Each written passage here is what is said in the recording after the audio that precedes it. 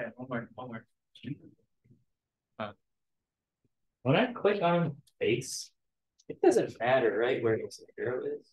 No, it doesn't matter. Yeah, okay. So the arrow is just there to show you direction. And okay. So where that arrow actually is, it doesn't mention. And if I wanted to apply a force on one side, I would have to go into design modeler or yes, cat yeah, file, right? Yeah. So either design more the cat, and then you have to kind of split that. Right. It's exactly like the pressure. Exactly. Exactly. Yeah. Okay. So we'll go over that at some point. I need to fit it in somewhere, but okay. But yeah, not on the we don't have time for it. The next activity is actually really packed. So not the next activity, but maybe the next one. Okay. Or maybe just as a sidebar. Yeah. Wonderful.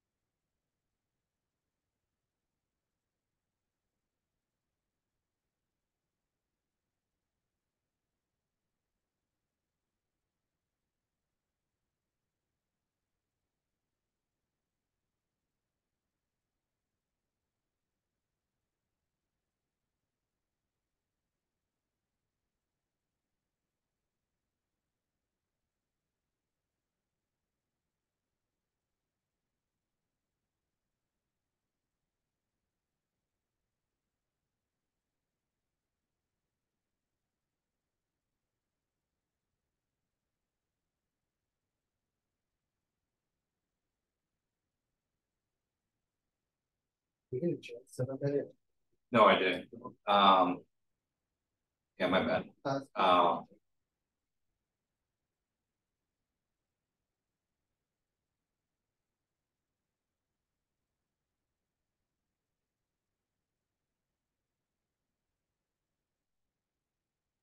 What's the solutions already? Not yet. I'm gonna do it when I get home today because I left it in my house, and then when I post the solutions, I'll double check.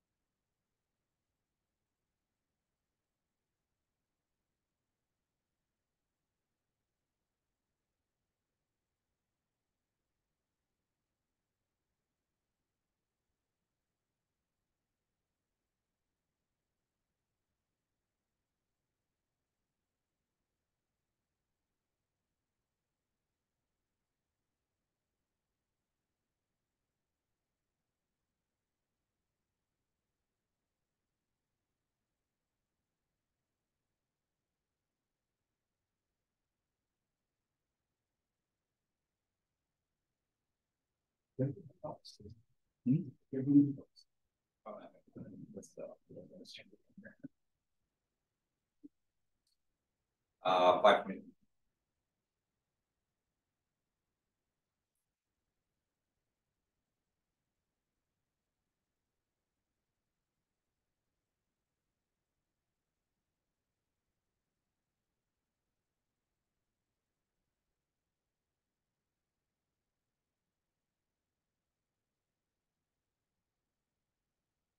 All right, it's 4 o'clock. Let's go ahead and get started. All right, good afternoon, everyone. How's everyone doing today? Good, doing good. Okay. All right, and so we're just going to continue on with linear programming today, and so hoping we can finish it today. So I don't want to do everything in the notes. I at least want to do at least 2 or 3 examples of using the simplex algorithm. So that's the plan for today. And so hopefully we'll be all done with linear programming by today. And then on next week, you know, we can start talking about some of the MATLAB stuff. So, you know, getting into kind of the second half of the course. Okay. All right. So some announcements. And so your homework 2 was due last night, and then homework 3 was posted just today as well. Okay. So you have about a week to do homework 3. It's a little bit shorter. It's definitely shorter than homework 2. And it's all about linear programming. So, you know, you have linear systems of equations. And so that's problem 2. And then problem 3 is simplex method. So I just have a couple of practice problems with that, which is going to be what we go over today. Okay. So hopefully it'll take less time than homework 2, because I know homework 2 was kind of a long, kind of a deep. All right. Any questions I can answer before we get started for today? Okay. All right. So let's go ahead and get started. And so what we're covering today is the simplex method.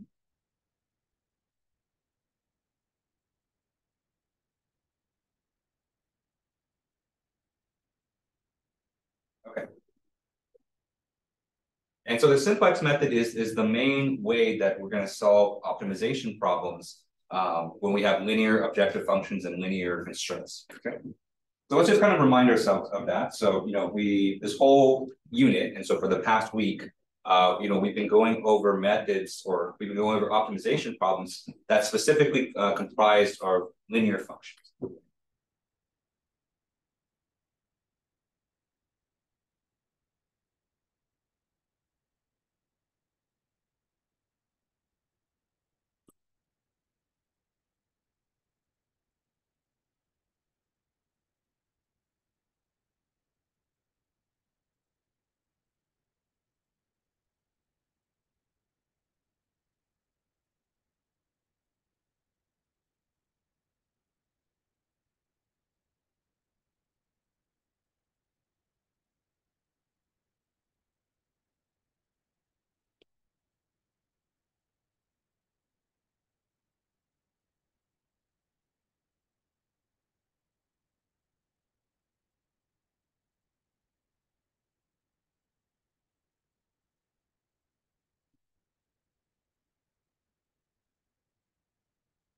So all the exponents for the design variables are going to be 1, okay, linear functions. Right? And so before we get started talking about the simplex algorithm, you know, I just kind of want to remind you just a little bit of kind of terminology that we went over on Tuesday. Okay. And so on Tuesday we discussed, you know, this technique called pivoting, right? And so pivoting is a technique used to either solve a linear system or reduce it, okay, into a set of basic variables and non-basic variables.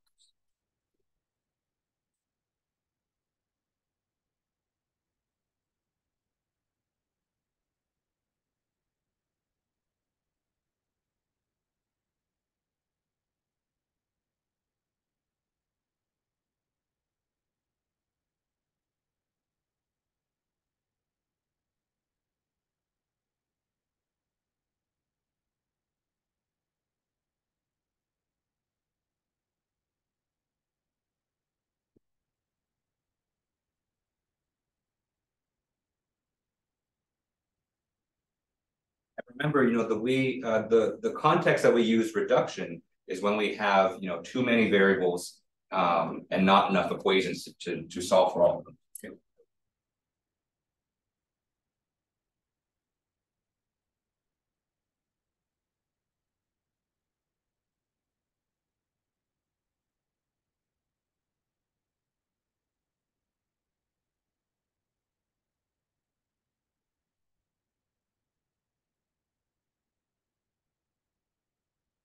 And that's essentially kind of the situation that we have in optimization pretty much all the time. And so in optimization, we don't have enough equations to solve for the unknowns. Hence, we're going to have to go through an algorithm to kind of solve for those values.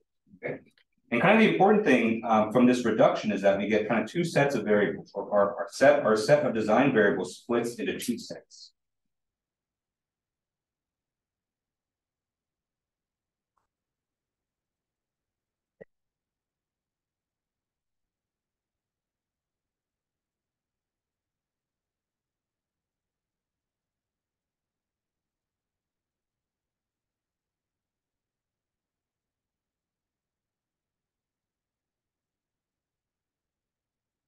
So one set we call the basic variables, and then the other set is just the non-basic variables.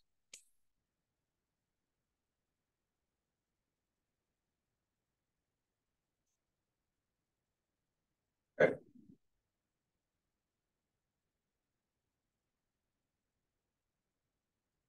And so the idea between these differences is that, you can think of the basic variables are the variables that we kind of explicitly solve for. And so, if you have a system with, maybe 6 variables, but only 3 equations, that's a bad example. Maybe 7 variables and only 3 equations, right? That means using those 3 equations, you should be able to get the values for 3 of those variables, okay?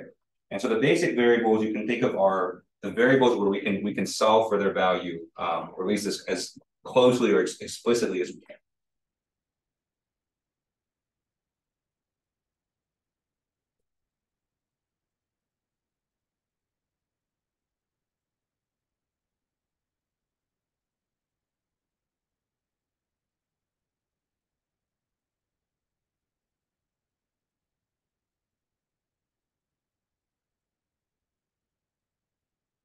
The non-basic variables are the variables that we kind of leave arbitrary.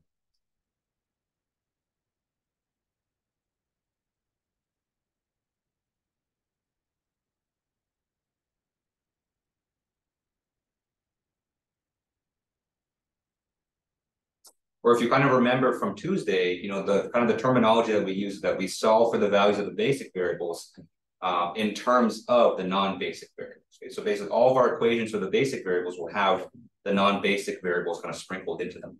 Okay? And kind of more importantly, because they're arbitrary, we have the freedom to kind of choose their values to be kind of whatever we want. And so kind of the easiest thing that we end up doing is we set these variables equal to zero.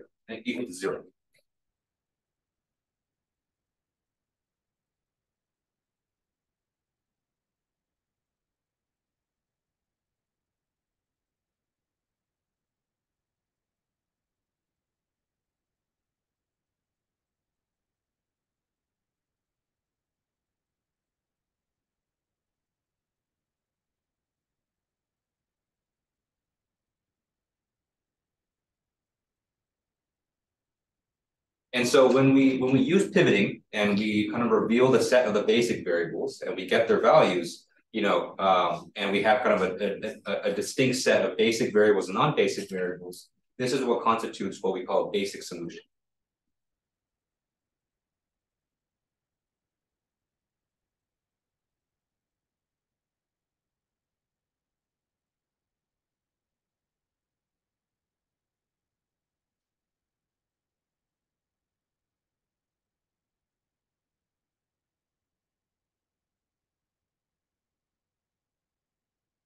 And so the whole idea with the simplex method is to kind of use pivoting and kind of use these ideas to solve for basic solutions. And not only that, we can use the simplex method to transition from one basic solution to the next, okay? Because what the simplex method tells us is that the solution to a linear programming problem or the solution to a linear optimization problem is one of the basic solutions.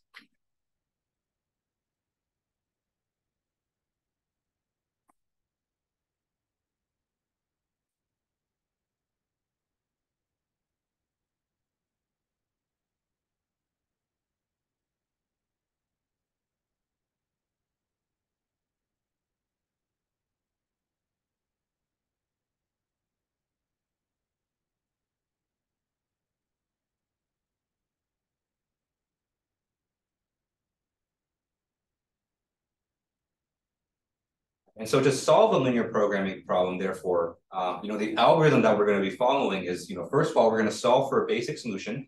And you'll see that that's actually kind of easy, or that's kind of the easiest part of this. And then from there, what we're going to do is we're going to transition in between the basic solutions until we find the one that's most optimal. Okay. And so mathematically, we're going to be doing basically this exact same thing we did in the examples we did on Tuesday, except we're going to do it with a little bit more context, since we're actually going to apply it to an optimization problem this time. Okay. And the number of variables is going to increase too. All right, so that was just kind of a recap from Tuesday. Any questions on this before we just kind of jump right in? Okay, so let's do an example. And so I'm going to use this example to kind of illustrate the simplex method. So actually, if you're kind of following along with the posted lecture notes, I'm kind of skipping an entire section kind of before this. So in that section, I kind of explain the simplex method just in general, kind of step by step. But I think it'll be kind of better to kind of go step by step with an example, so you can see it kind of applied in action right away. Okay. All right. And so in this example, we have a three-dimensional optimization, and so we want to maximize the following function.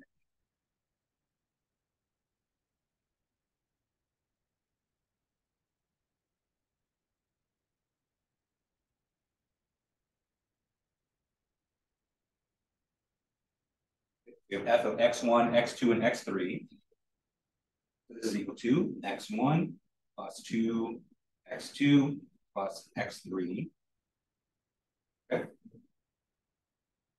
So there's our objective function. And so our objective function is a linear function. So we are kind of in that linear regime, which is good. But of course, we're going to have some constraints here. Okay, and so here are constraints. And so we have three constraints. 2x1 plus x2 plus 2 minus 2 1 2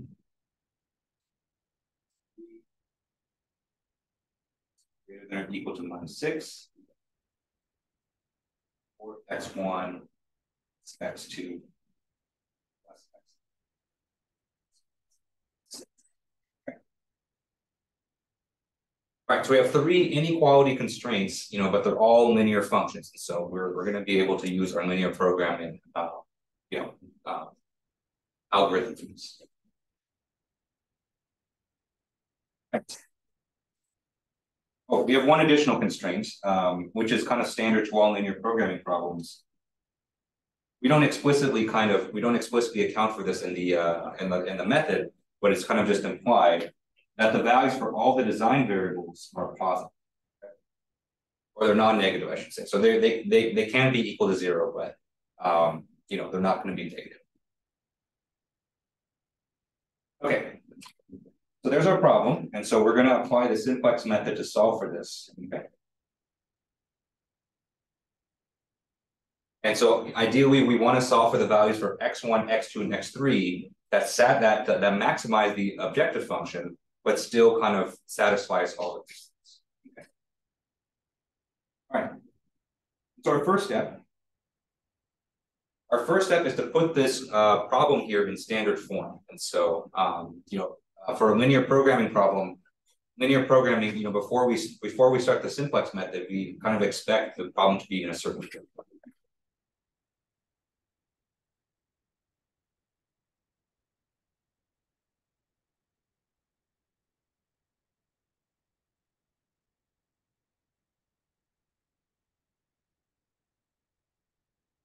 I think we talked about standard form maybe about a week ago, and so I'll go ahead and kind of refresh your memory what that means. We need to do a few different things to this problem.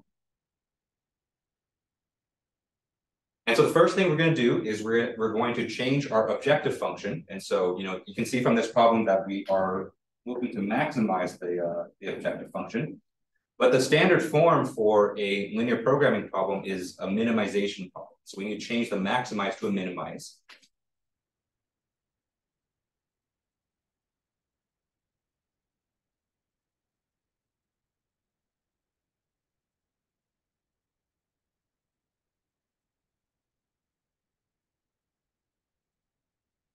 And so to do that, we're going to need to multiply the objective function by -1. Okay? And so maximizing positive f is the same thing as minimizing negative f. Okay? So you get the same result.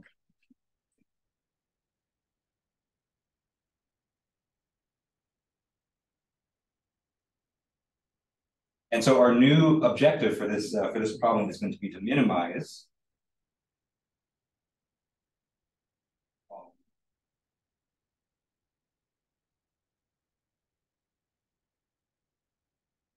f x1, x2, x3.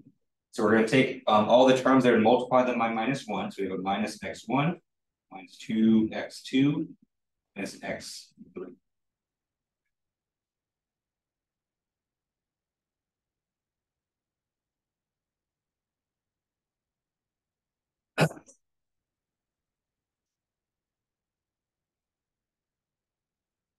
And so the other thing we need to do to change this problem to standard form is we need to make sure all of the inequality constraints are less than or equal to.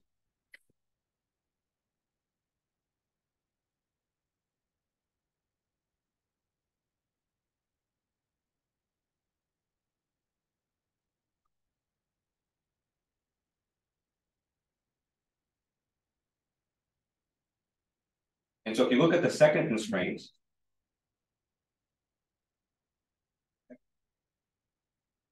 that second constraint has a greater than or equal to sign. And so we need to change that to less than or equal to. And so we're going to multiply, both sides of that equation by -1. And so that's going to flip the sign of the inequality.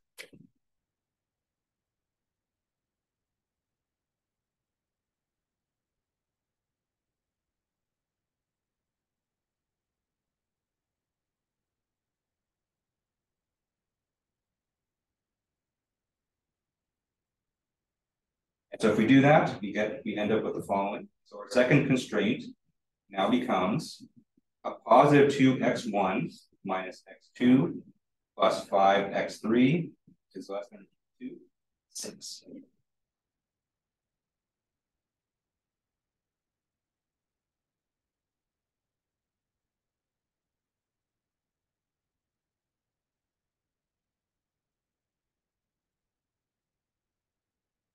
All right. We haven't actually started solving this yet. We're just kind of preparing. We're preparing to solve it. Right? We're just getting it in the form that we. Okay, so the last thing that we need to do, and this is probably the most significant thing, is we need to convert all of our inequality constraints to equality constraints.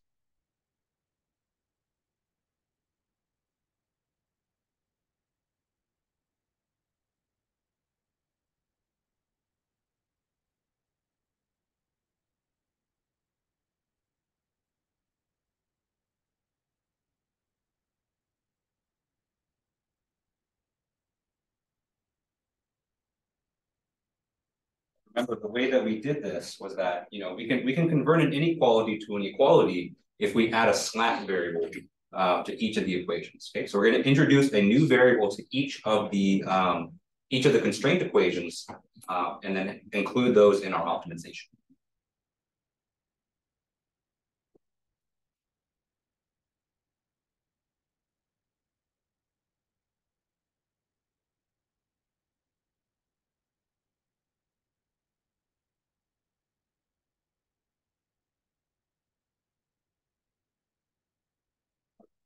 And so when we do that, our system of equations is going to change. So I'm just going to write out all three equations here, as well as the objective function.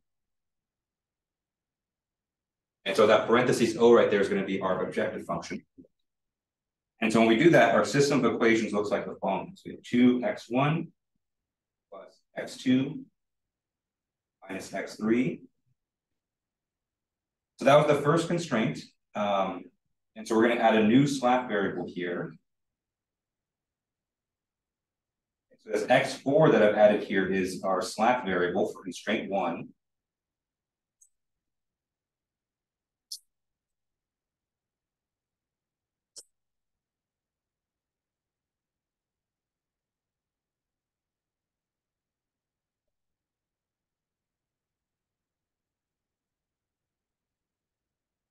So we're increasing the dimensionality of our problem, but then, in exchange, we get to change it to an equality constraint. Okay. All right, and so then constraint 2, after we convert it to the inequality above, we become 2x1 minus x2 plus 5x3.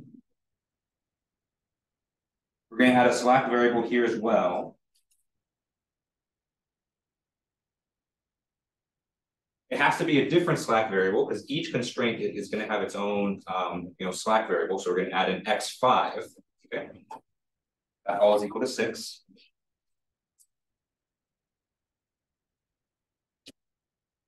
And then our third constraint is going to be 4x1 plus x2 plus x3.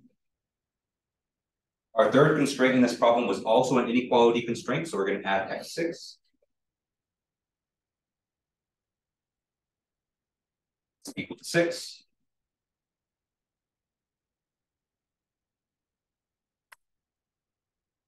And then our objective function minus x1 minus 2x2 minus x3 f.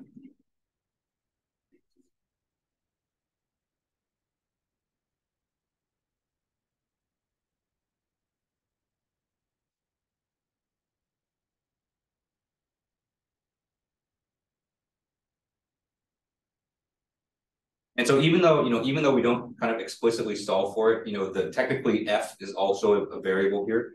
But we don't actually solve for it because it only shows up in one equation. So for all intents and purposes, we have 6 design variables here. So x1 through x3, those are our original design variables, and then x4, x5, and x6 are new variables that we introduce to convert the inequality to equality constraints. Okay. So we have a 6-dimensional problem here. And so, this would be kind of unheard of to solve for in our previous methods. But what you'll see is that using the simplex method, we can actually tackle this in like 30 minutes. That's kind of what I'm about. All right. Any questions on this so far?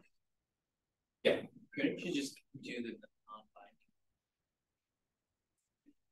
You mean the Kuhn-Tucker method? Yeah. You could. It's just that you're probably going to be at it for a long time because it's a lot of guessing and checking.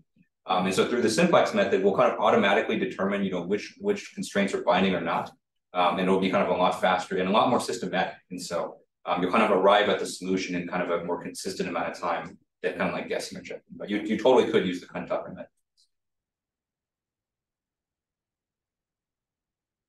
Okay. All right, so let's go ahead and solve it. Okay. All right, so from this point onwards, this is kind of the start of the simplex method. So everything that we've done to up to this point is just preparing. Okay. And so the simplex method, we have to start with what's called a basic feasible solution. Okay, so we have to start with the basic solution.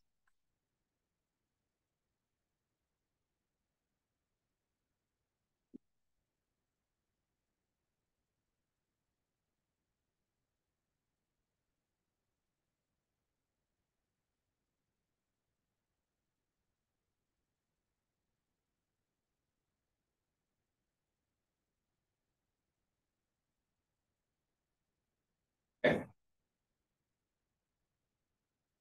And there is a method, when you have kind of a general linear programming problem to come up with an initial basic feasible solution, which I do have notes on those, but it's kind of more of the same thing. And so for just kind of for our purposes and kind of just for the sake of time, most of the time your basic feasible solution will be bound by inspection.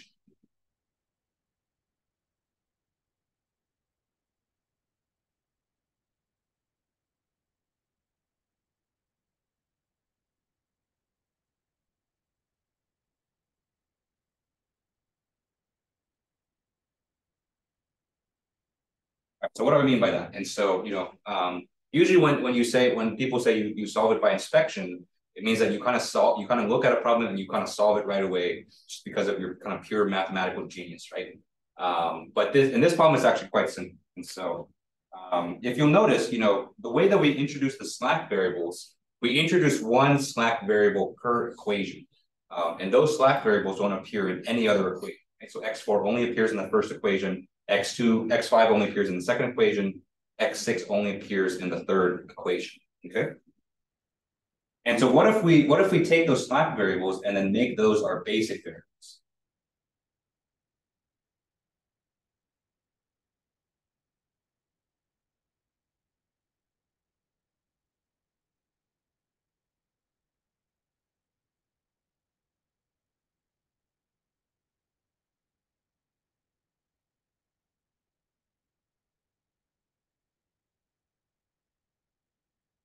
So x4, x5, x6 are going to be our basic variables. That means that x1, x2, and x3 are going to be our non-basic variables.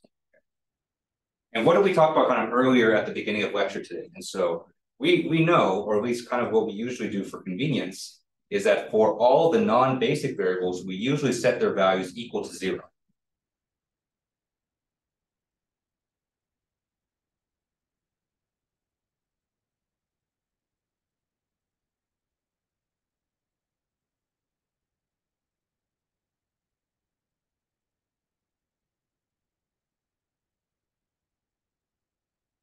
That means x1 is equal to 0, x2 is equal to 0, x3 is equal to 0. Okay? Right? Because they're arbitrary at this point, and so we can set them to anything that we want. 0 just ends up being the most convenient. Okay? Because if we go back up to our system of equations, you'll see that setting x1, x2, and x3 equal to 0 will actually help us solve this system very, very, very quickly. Okay. Because if you look at the first equation there, we have 2x1 plus x2 minus x3 plus x4 is equal to 2. Okay. If x1 is equal to 0, if x2 is equal to 0, and if x3 is equal to 0, okay.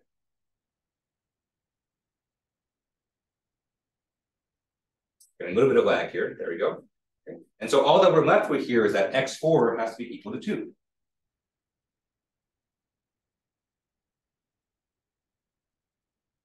We can do the exact same thing for all the other equations here. Okay, so 0, 0, 0. This means x5 is equal to 6. Okay. And from the third constraint, we zero out all the other ones. We get x6 is equal to 6.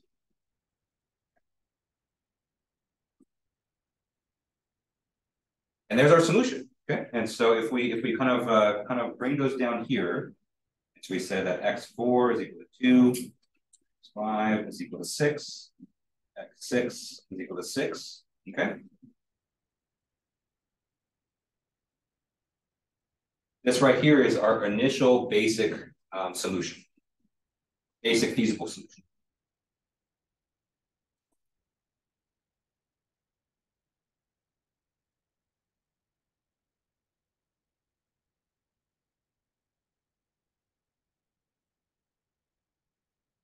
It's not the most optimal solution, but it is a solution. Okay. And so what we're going to do with the simplex method is we're going to work to improve this solution. But at least we have a starting point. And that starting point was, again, just found just purely by inspection. Okay. So noticing that we added slack variables to each constraint. And so if we set all the other variables equal to 0, then those slack variables will be.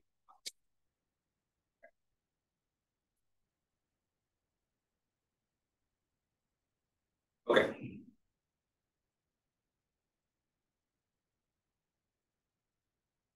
So we have our initial solution here, but like I mentioned, this is not optimal.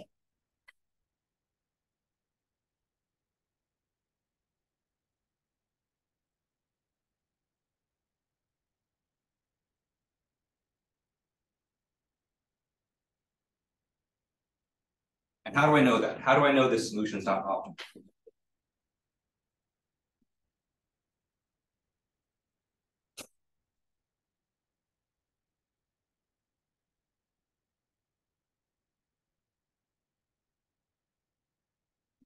So let's look at the mathematical form for the objective function.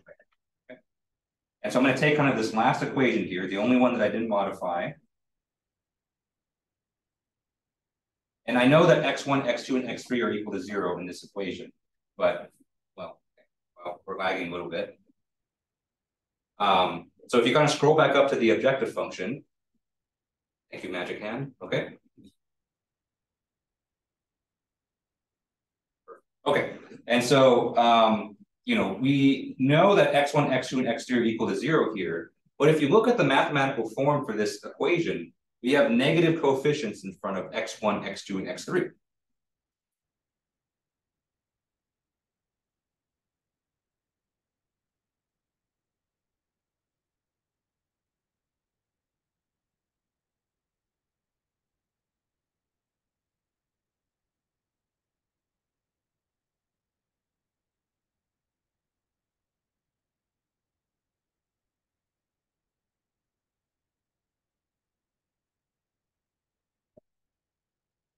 And so another way that you can kind of look at this is say that we have negative coefficients in front of the non-basic variables.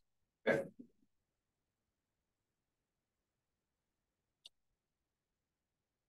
And so what that tells us is that if we increase the value for x, right, and so for each of the x's, right, and so let's say instead of 0, we said x2 is equal to 5, right? So even just purely arbitrary. Right? As long as x2 is equal to 5 satisfies the constraints, then we're going to end up with a more optimal value. Okay. Because remember, we want to minimize this function as much as possible. And so by minimizing, we want to make it the most negative as we want, or we can. Right, and so this brings us to kind of an important point in the simplex method. Okay, and so as we kind of go through the simplex method, we're going to come up with new basic solutions. Okay, that each step is going to kind of improve the objective function. Okay, and so the way that you kind of check to see if your objective function is optimal, you want to check and see if you have negative coefficients in that objective function.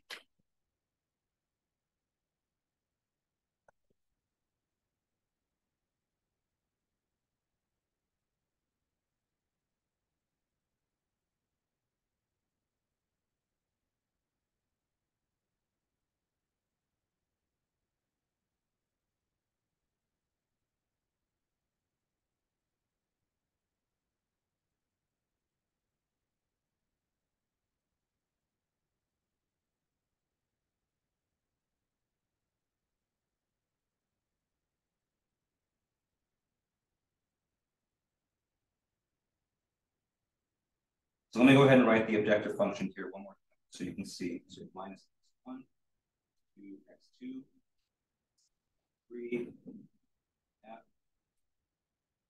0.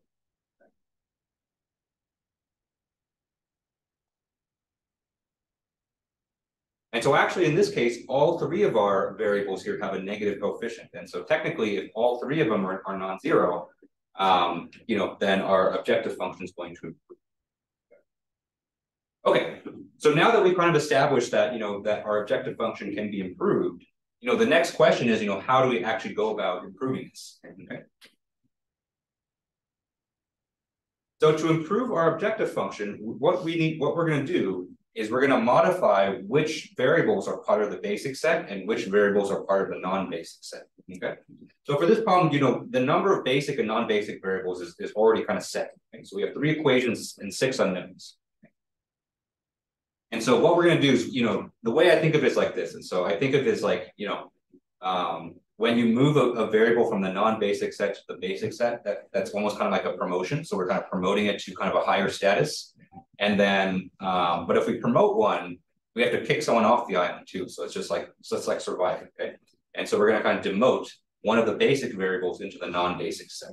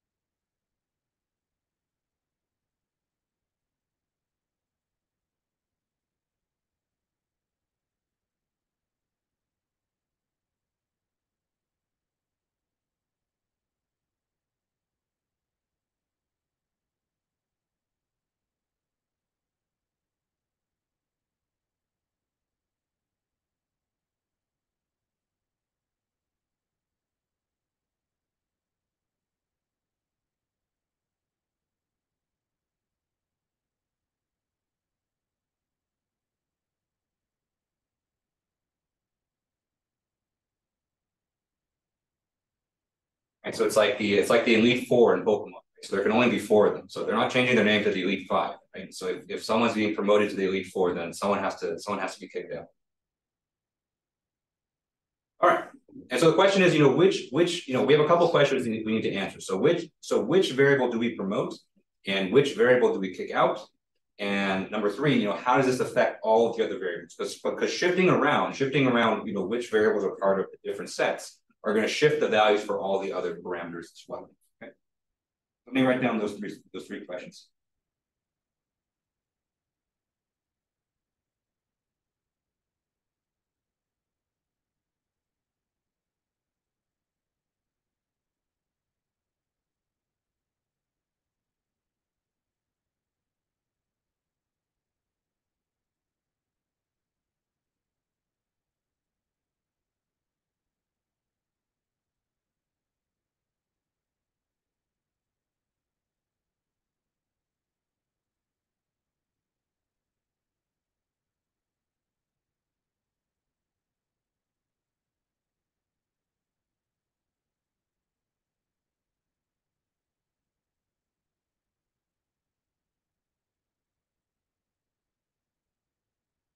And so once we kind of answer these three questions and then kind of, shift everything around, that constitutes kind of one iteration or one step of the simplex algorithm. And then once we kind of complete one step, then we kind of just run through this all again. Okay? So these three are kind of the key steps to, how the simplex algorithm works. All right, so let's kind of tackle these kind of one at a time. All right, so the first question is actually the easiest one to find out. Okay. And so, when we're looking to promote one of the variables, we're looking to kind of get the largest improvement in the objective function as much as possible. Okay. And so the largest improvement is going to be, or most likely it's going to be the variable with the most negative coefficient in the objective function.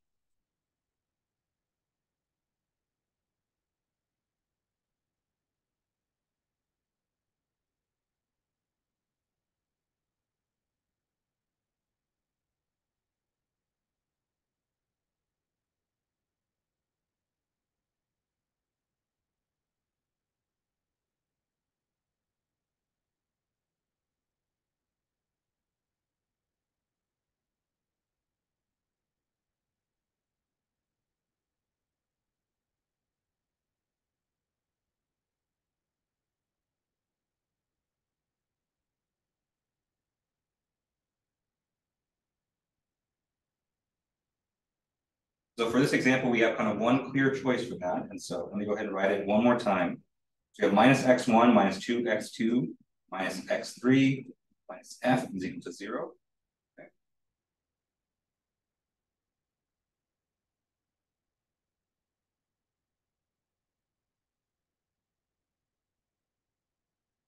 And so the one with the most negative coefficient here is x2 because it has a minus 2 element.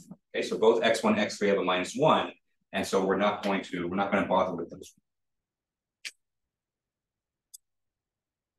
And so in this step of the simplex algorithm, we're going to promote x2 into the basic set.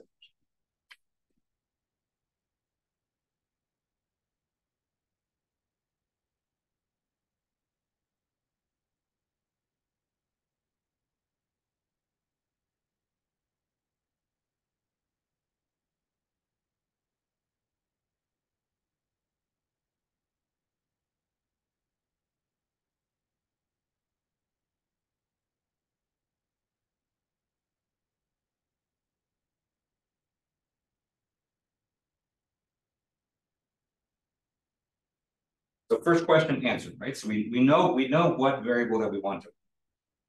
Okay. But as we promote x2, we have to take one of the current basic variables, which is x4, x5, x6, and then kick one of those out. Okay.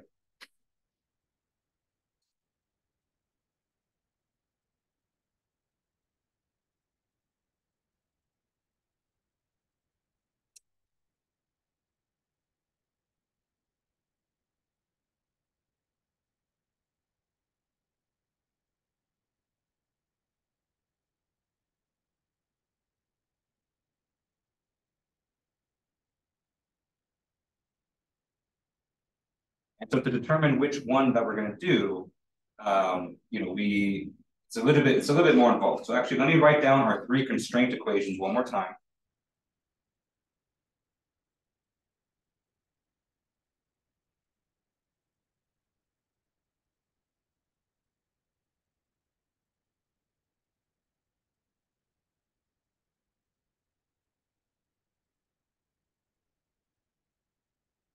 We have constraint 1, which is 2x1, 2, 3, plus x4, 2. Second constraint equation is 2x1, x2, 5, x3.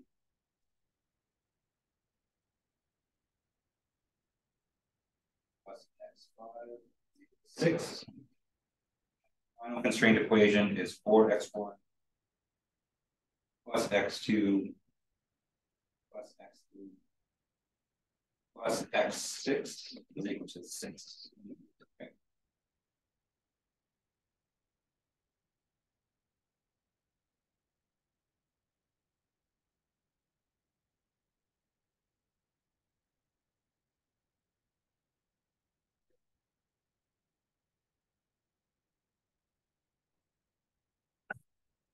So the reason I'm kind of bringing these up again is that, you know, when we promote x2 into the basic set, it's going to change the values of all the other variables. Okay, so we need to know kind of how those variables are going to change, right? And so when we make the choice of which variable to kind of kick out of the basic set, we want to do it in a way that, you know, doesn't kind of mess up the other values, okay? Because in the end, we still want all the other values to be feasible, okay? And what that means is that we want all their values to be positive. And so the value that we end up choosing for x2 is we want to make sure that that's, you know, it's going to be good. Okay. All right, so first thing I'm going to do is that we know x1 and x3 are going to stay in the non-basic set. So let's go ahead and just eliminate those from the equations.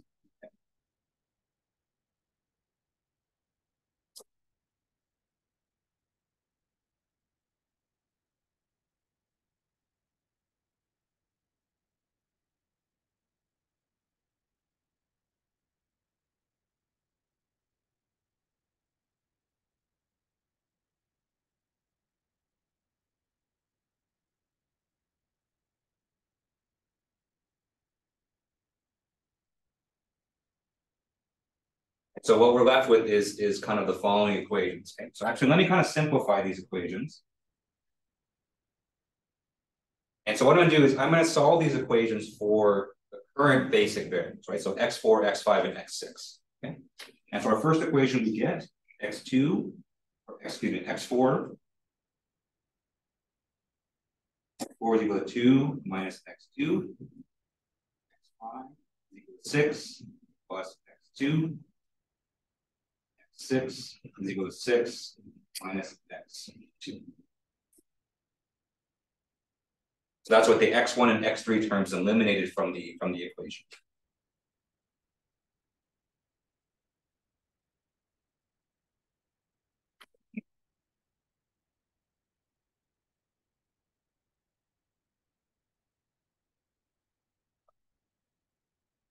And so the variable that we kick out of this set between x4, x5, and x6, you know, its value has to go down to 0.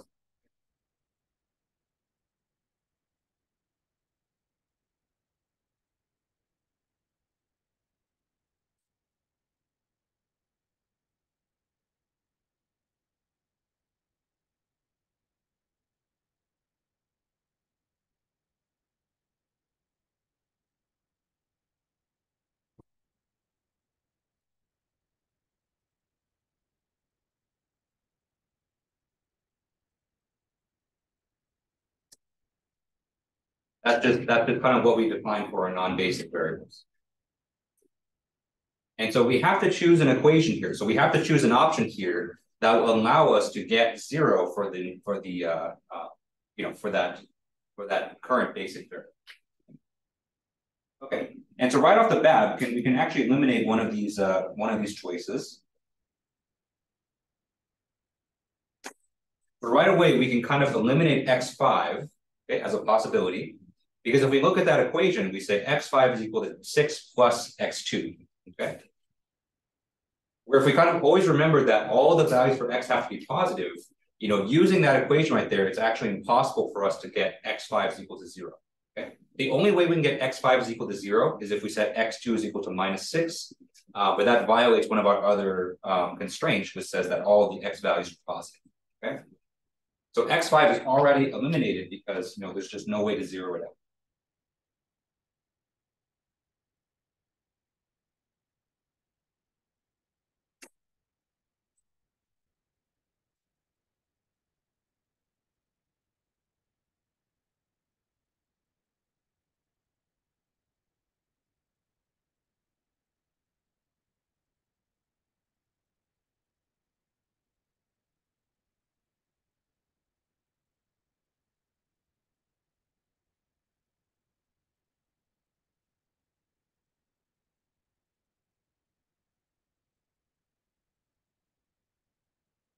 So now we're between x4 and x6, okay? And so the key to kind of choosing this is to always remember that, you know, when we're doing linear programming problems, you know, our variables always have to be positive at all times or non-negative, okay? And so based on that, we can make a decision on which one we should choose, okay? Let me give you kind of let me give you the wrong answer first, and then let me show you kind of why it's wrong.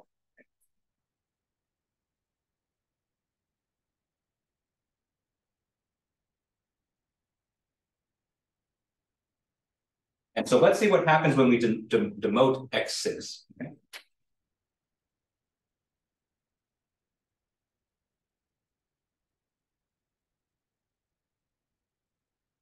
And so if we demote x6, then that means we're setting x6 is equal to 0, okay? Let's take that value and let's solve for what the value for x2 has to be.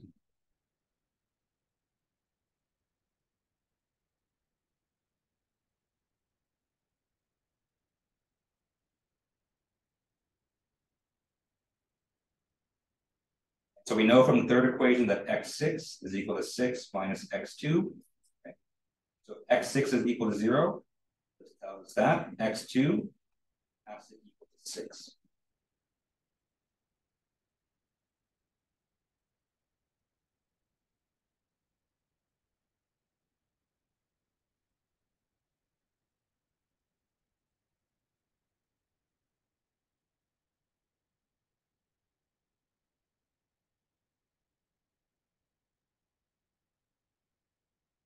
So let's plug this result into the other equation.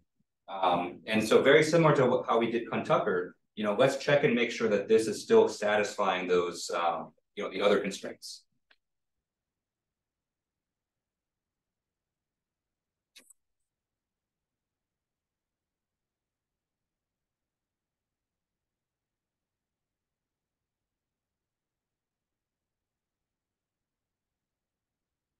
All right, so our other equation was x4 is equal to 2 minus x2.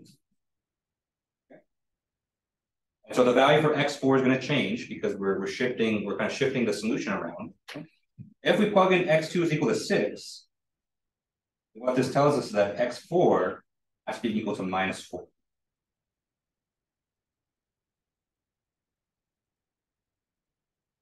Which we can kind of see right away that this is not a feasible solution. So we can't have any negative numbers.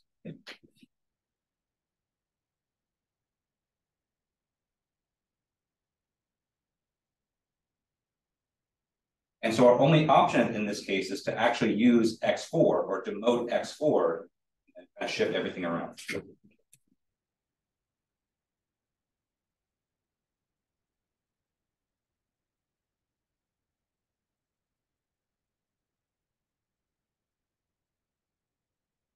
So if we demote x4, we set x4 is equal to 0.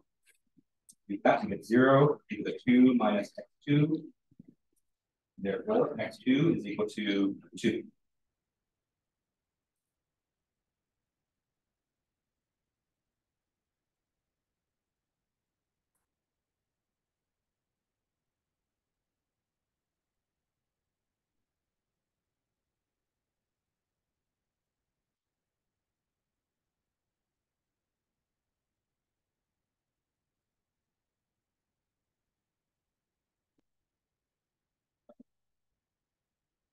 So now that we have our new basic variable, so x2 is newly promoted, okay? Let's see how the values for x5 and x6 are going to change. Okay, so x5 and x6 are still remaining basic variables, but just their values are going to change. And so based on the equations above, we have x5, 6 plus x2. We know x5 is equal to 8. X6 is equal to 6 minus x2. And so that's going to give us 4.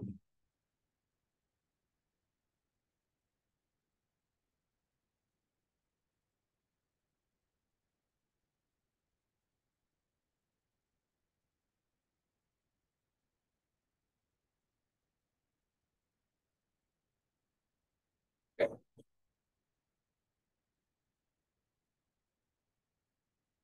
So that's our new kind of basic solutions. We have x2 is equal to 2, x5 is equal to 8, and x3 or x6 is equal to 4. All right, any questions on how we obtain this result here? Does this kind of make sense about how we kind of choose which basic variable or which basic variable to demote? Yeah, so there's a lot of kind of rules and there's a lot of kind of tricks to this, and so a lot of little considerations. And so I'm trying to go kind of as methodically as I can to kind of explain every thought process, but I know that kind of getting all this information and getting all these rules at the same time is a little bit overwhelming. But once you kind of do it a few times and you kind of talk yourself through, and so the first time you do a linear programming problem it's going to be kind of overwhelming just because it's there's just so many things to take into account. But kind of do this example again, watch the lecture again, go through the notes. So I have all this logic kind of written out in the notes as well, and you'll kind of start to get used to kind of the thinking. This is kind of just a warm-up, okay? So this is a warm-up of what we're going to do in the second half of the class, where the second half is just all just algorithms. So it's going to be a lot of kind of things like this. Okay?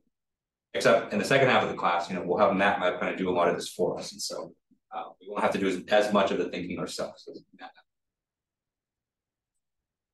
Okay. So let's take this result and let's see how this affects all of our other equations. Okay. So here's where pivoting is going to come into play. Right. And so let's use pivoting here to eliminate x2 from all of the equations.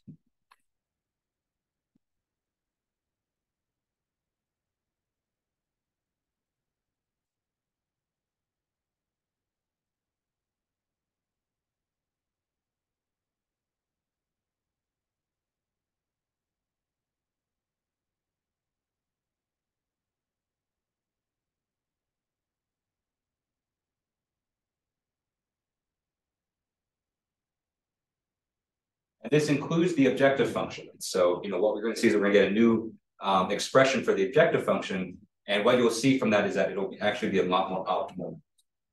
Okay. Okay. And so when we pivot, we actually bring back all of the variables. And so we kind of bring back x1 and x3, even though we know their values are 0. Even though we know x1 and x3 and now x4, we know their values are 0. We still have to solve things in terms of those variables. So in terms of variables, we still kind of keep them around. It's just that when we plug in numbers, we kind of know what those values are. Okay, and so let's take our first equation. So let's solve this for x2.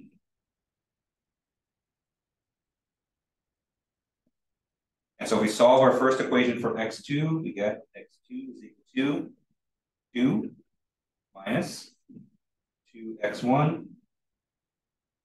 3 minus x4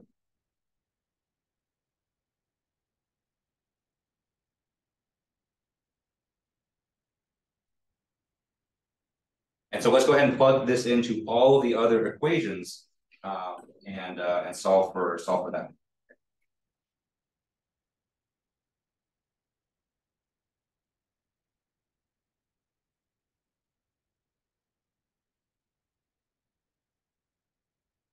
You may be wondering kind of why we're doing this step. It's because we already know the values for all the basic variables. And so why are we going through and kind of fixing our system? Well, this may not be the last step that we do. So we may have to do the simplex method we have to do it another step. And in fact, for this problem, we do have to do it for one more step. And so, we want to make sure that we're kind of equipped to do so. So we kind of need to reset the system in order to kind of. Okay. So if we plug that into equation 2, and so we basically take x where x2 was, and we plug in this expression here. And so if we do that, we get 2 plugging in.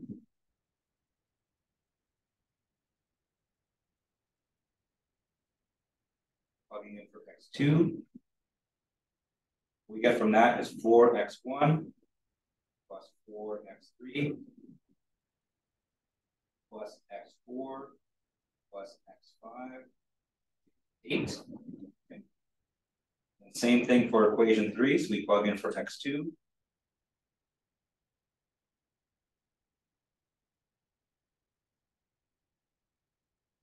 We get from this is 2x1 plus 2x3 minus x4 plus x6 equal to 4.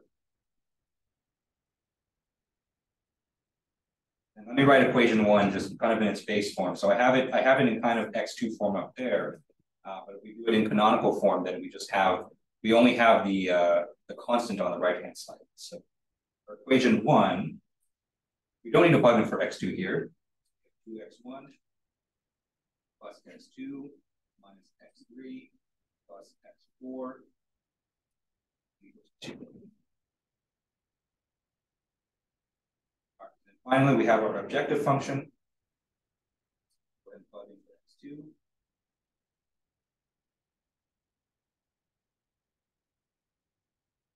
Get 3x1 plus 3x3 plus 2x4 f equal to.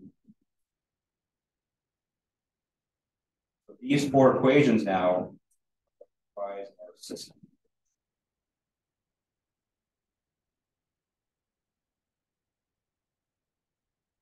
And so if you compare this, so this is the same linear system that we had before, but compared to our first iteration, x2 is eliminated from every single equation except for equation 1, which is the third.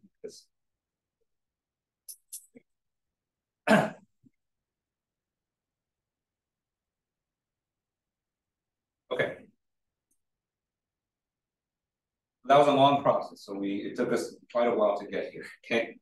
But let's look at our objective function. And so in theory, if what we did was sound, okay, and I didn't just waste your time for the last 40 minutes, we should have gotten an improvement in okay. And so if we look at this, and we kind of remember that x1, x3, x4 are non-basic variables. And so we can set all those equal to 0. What we get from this is that f multiplied by -1 on both sides, is f is equal to -4.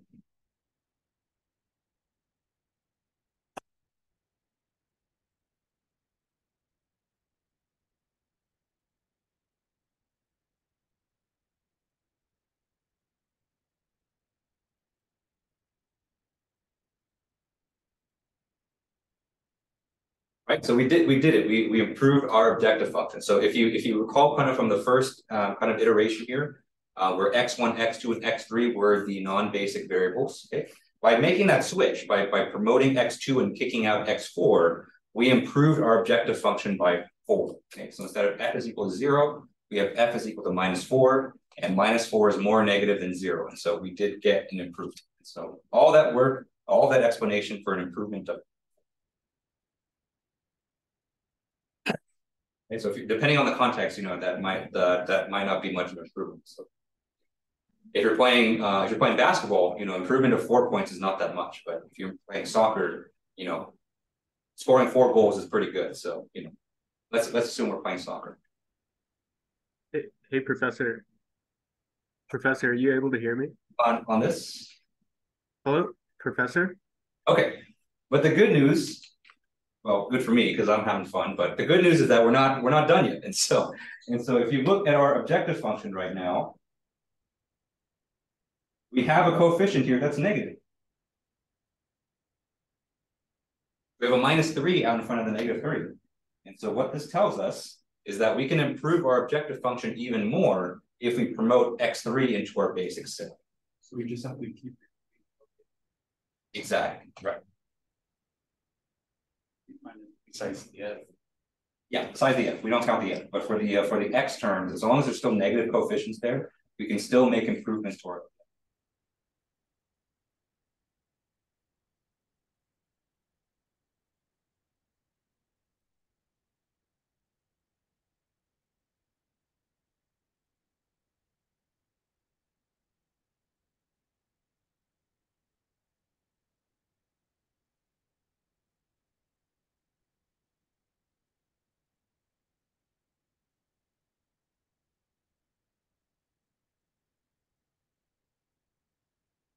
We're going to do kind of the exact same thing that we did before, except with way less explanation this time. And so I'm going to go through kind of the same steps, and I'll just kind of make references to kind of explain kind of why I'm making certain decisions. But it's the exact same logic. Okay, so we're just kind of doing the exact same things. Okay, and so we know we want to promote x3. And so now the question is, which other variable do we want to kind of kick out? Okay. All right, and so we have three basic variables right now. We have x2, we have x2 is on the bottom. We have x2, we have x5, and we have x6. Okay. And so if we're going to promote x3 into the basic set, then one of these has to go. And so it's likely that x2 is not going to be demoted because we just promoted it, right? And so if we demote x2, then we're kind of just going in circles here, right? And so probably most likely x2 is not going to be part of it's not going to be demoted. And so our choices are either x5 or x6. Okay. All right. So let's go ahead and look at these equations. Okay. And let me do this. And so, just like I did before,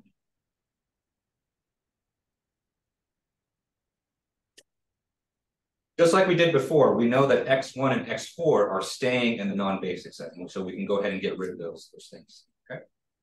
And so if we do that, we end up with the following equations. We get 4x3 plus x5 equals 8. Second equation is 2x3 plus x6 equals 4.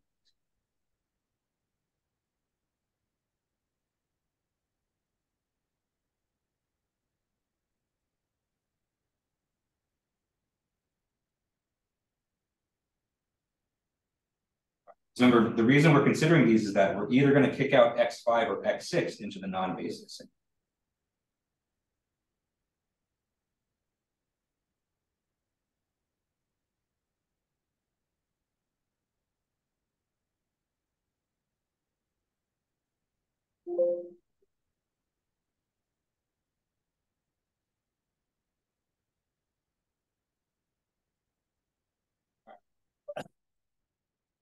So we solve the first equation for x5. We get x5 is equal to 8 minus 4x3. For the second equation, we get x6 equal to 4 minus 2x.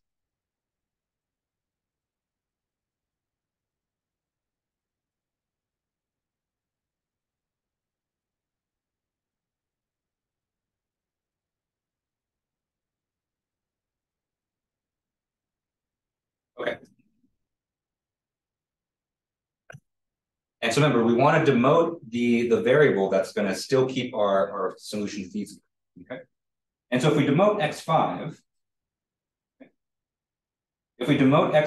then what we get is 0 is equal to 8 minus 4x3. And then if we solve for x3, we get x3 is equal to 2.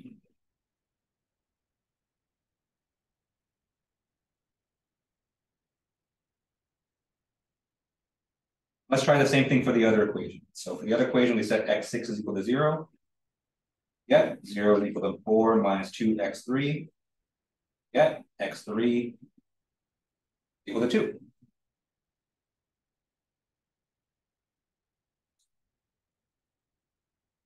It won't. And so this is just a coincidence right here. And so sometimes, you know, there's kind of one clear choice on which one to kick out.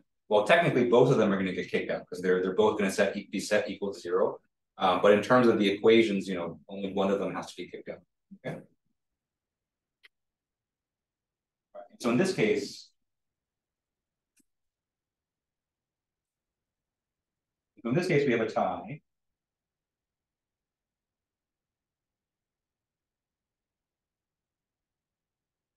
And so it doesn't really matter which one we demote. Okay.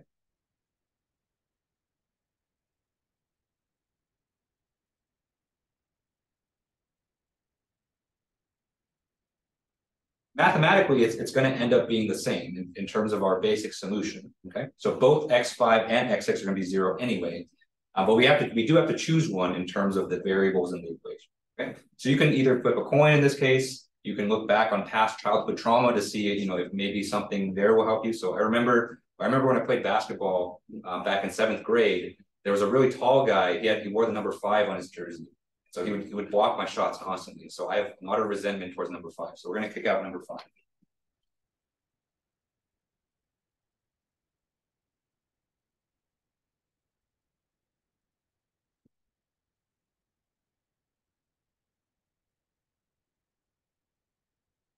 All right. So let's with that in mind, you know, let's go ahead and pivot.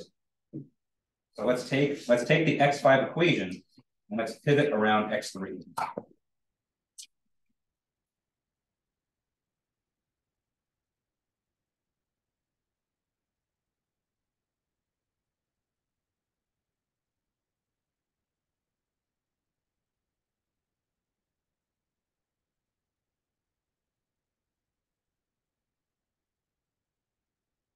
And so in our x5 equation, let me go ahead and write it one more time. So our x5 equation is 4x1 plus 4x3 plus x4 plus x5, 8.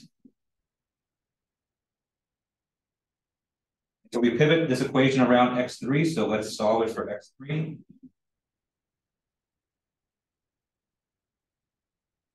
X3 is equal to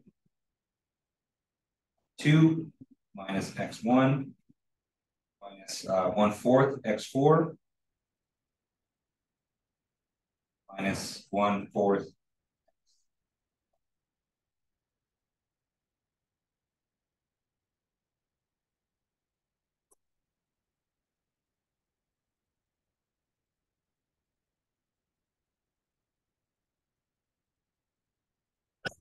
All right, so now that we have this expression for x3, let's go ahead and plug this into all the other equations.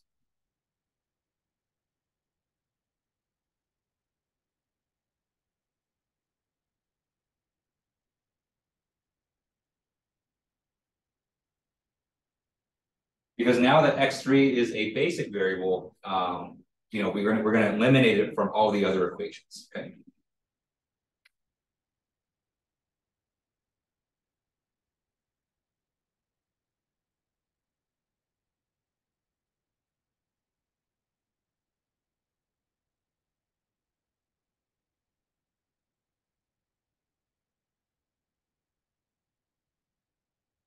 So I'll spare you the pain of doing that because, you know, I'll give you a little spoiler. This is the last step, okay, for this particular problem. And so let me show you what the objective function looks like after we do this. And so the objective function, after we plug in for this, is 6x1 plus 11/4 x4 plus 3/4 x5 f to 10.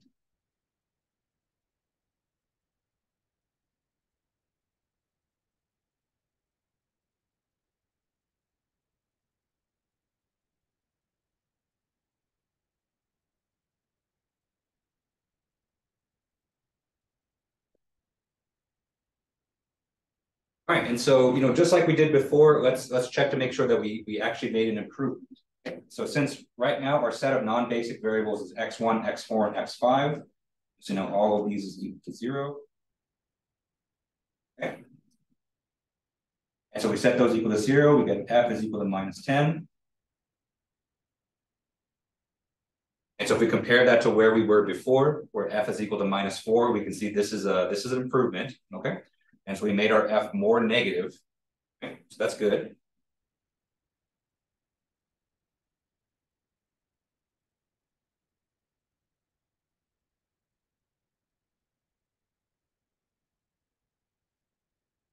And then the other thing, the kind of the more important thing is that if you look at all the coefficients in front of the x terms, and so we have positive 6 x1, positive 11/4 x4, and then positive 3/4 x5, all of these are positive.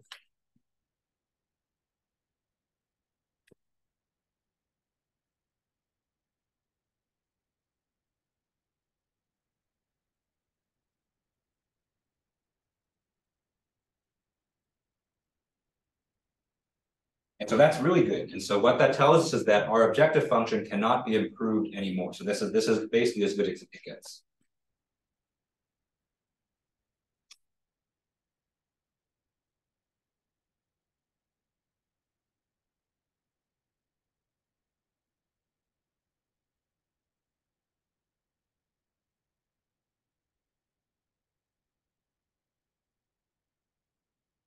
That means we're done.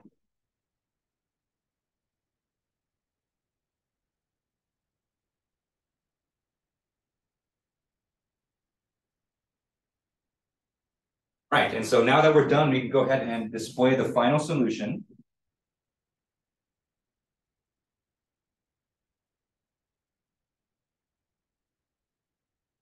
And so our final solution is x1, 0, okay. X2 is equal to 4, 3 is equal to 2,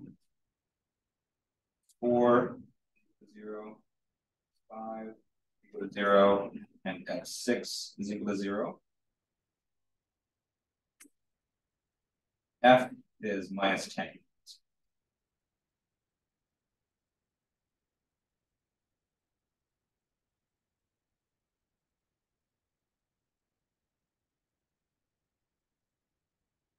So I think the only step here that we skipped here was x2. Okay. And so if you're kind of looking back in your notes and you're checking if x2 is equal to 4. And so the reason this is different here is that when we promoted x3, the value of x2 changed as well. Okay.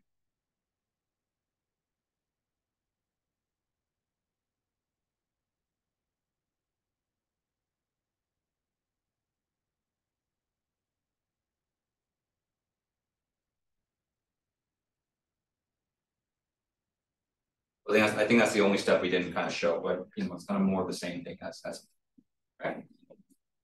All right, so that was a doozy. So that's the simplex method. And so you know, I think we spent almost an hour doing one example, but that's kind of how it is. But you know, again, you know, I know it's probably really overwhelming. I know when I first learned it, it was really overwhelming. I think I had to stare at it, you know, for a few hours, you know, before it really kind of started to click in. And so what I'm going to do, so I think we do need more practice with this, and so I think on Tuesday, let's do a few more examples of this on Tuesday, and in fact, you know, I think I'll probably do one of the homework problems on Tuesday as well, and so on Tuesday we'll just do kind of more examples with the simplex method, just so that you kind of get used to it. One of them being one of the homeworks, and so you can kind of see how that's worked out, and then you know, hopefully it starts to kind of click in a bit more. But you know, today, you know, probably don't feel great, but you know, we'll kind of get used to it as you see it. Okay. All right. Any final questions on this before we wrap it up for today? Yes. What if one of the variables we wanted to demote had a coefficient of credit? Because both times we did it, it was just it had a coefficient of 3. Yeah. Was there a strategy which one you picked if one of them had a higher magnitude? Right, and so you would still use the same approach, and so you would want, even if it had a coefficient in front, you'd want to demote the ones that would have the least effect on the other ones, because at the end of the day, all of the non-basic variables have to have a positive value, and so you just have to kind of incorporate that. So when you're making kind of these equations right here, and so let's say that, you know, this x5 had a 3 in front, and so you just kind of divide everything by 3 here, so that kind of affects your result that way. But usually, you know, once you kind of do the simplex method one step, you kind of get everything with the coefficient of 1 in front of it. variables. So, yeah, usually it's not an issue, but if in case it is, that's how you would. All right, any other questions on this? Okay, all right, so that's all we got time for. So thank you guys for sticking around today. I know it was a lot of stuff today, so thank you for that. So on Tuesday, we'll do a couple more examples, and we'll do one of the homework problems together as well. I think we'll probably do 3A. I think that one's a lot more tenable than this one. This one was kind of crazy. It was a 60 problem. Yeah, we'll do that together. So thank you guys for coming today. I hope you guys enjoy the rest of your evening. Hope you guys have a good weekend. And I'll see you guys next week.